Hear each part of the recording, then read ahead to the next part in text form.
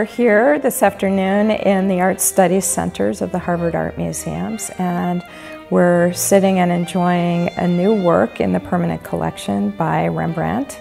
It's a study of four heads. It's a drawing in pen and ink on paper with brown wash.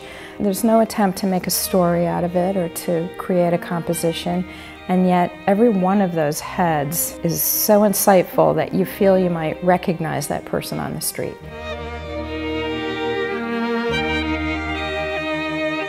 This figure is really quite extraordinary because it's the most finished of them, where you really see that combination of the scratchy pen lines and the more gentle washes that are used to give it some three-dimensionality. And I think the placement of the different heads looking in the different directions is incredibly deliberate, and that it's not an accident that the most finished of the figures is drawing us in psychologically by meeting our gaze.